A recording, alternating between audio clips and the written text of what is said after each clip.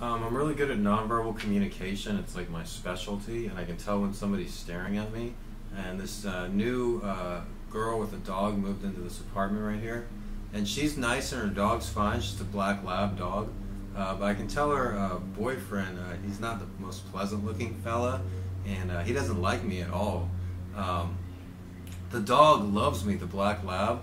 So when I'm walking, I can feel somebody staring at me, but it's weird because sometimes you feel someone staring at you, it's a good stare. Sometimes you feel someone staring at you, it's a bad stare.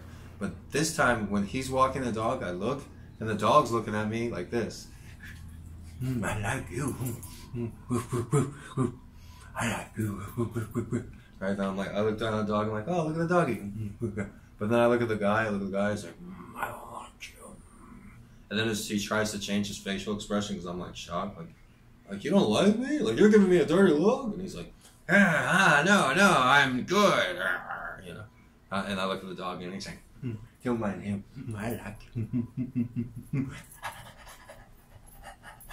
You know, and I'm like, oh, okay, I'd love to pet the dog. But then I look at the guy and he's like, you know, like, you know, he sits out here and idles his car.